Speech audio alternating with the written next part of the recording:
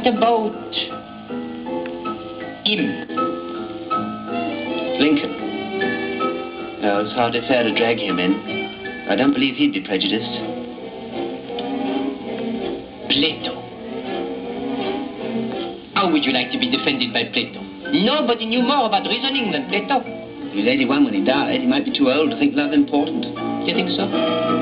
Anyhow, Plato had very elementary ideas about love. Besides, didn't he quote Sophocles when somebody asked him if he was still able to appreciate a woman? What did the old boy say? Well, he said, I'm only too glad to be rid of all that. It's like escaping from bondage to a raving madman. These Greeks, cold as their marble. Now, if he had been French, Richelieu, for example, irresistible at 80. How about Richelieu? I never liked him much in the Three Musketeers.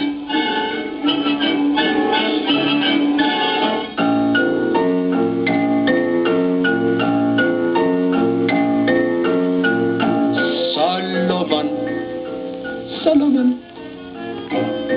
No. Mais tonnerre de Dieu, who do you want? You have only a few hours left. Look, it sounds a grand idea to have all these great men to choose from. But what do they know of our problems today? True. Very little. Besides, I think it ought to be an Englishman. Nobody famous, but somebody with his head screwed on all right. Screwed? Now, this Abraham Powell, was he a famous man?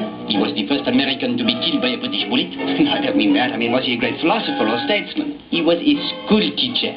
There, you see. Now, Plato will probably talk about perceptions and causations. Pardon? Over your head, too? Definitely. That's quite simple. By the way, why are you so interested in my winning my case? Yes, you.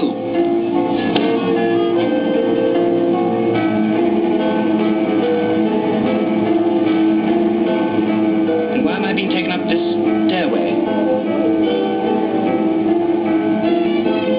I'm not being taken for a ride, am I, by any chance? What a suggestion. Take that bit of barley sugar away. I don't like it. I don't like your suggestions. I think I'll go back before it's too late. Peter! Peter! Peter! Peter! Peter, this way, come back! Peter! Peter, come back! Peter! Peter, come back! Peter! Peter, come back!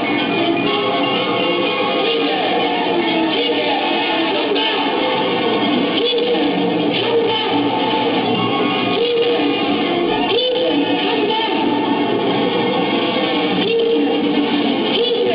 come back! Peter, come back! Peter, come back!